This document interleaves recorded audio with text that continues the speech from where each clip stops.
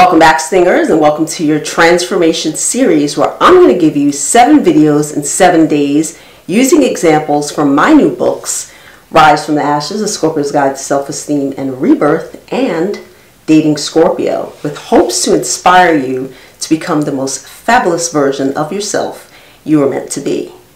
Are you ready?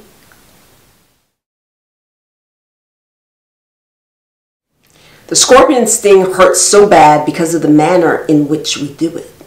Despite what you may have read about us, it's never planned and just comes naturally and always in perfect timing. Without even thinking about it, I brought him back into my life just to end the relationship on my terms. How naive he was, thinking I forgot about his previous behavior. The scorpion sting is something that a lot of people talk about, and they think we are like air signs, like we're home literally thinking about how we're going to sting you, and that is completely untrue.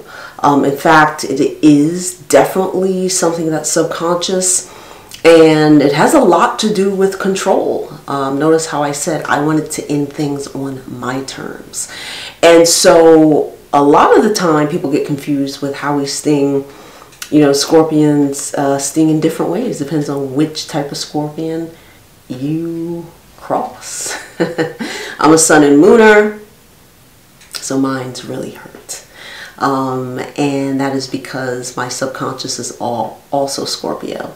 My conscious and my subconscious are in alignment. They conjunct each other.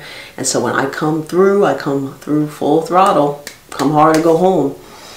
And so this isn't something that I've implemented recently. I haven't attracted relationships that require me to bring someone back and sting them. I have to literally consciously tell myself, do not do this. But many years ago, we did not have that conscious conversation, honey. If you crossed me, it was coming to you for sure, without a doubt. But, you know, the sting is definitely not something that we plan. We're not in our heads. We're not air signs. And so we don't contrive things in that way. We don't think in that way. Everything we do is on an emotional level. And so when people do things to us, we kind of store it, compartmentalize it, and it's kind of like, okay, like it's still there.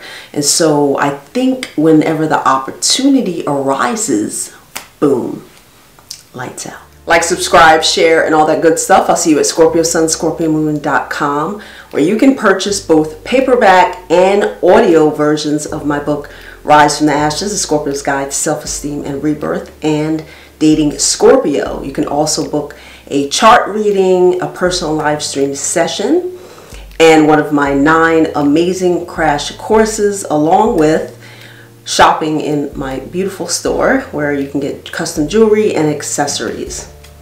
Also, I have a big announcement to make.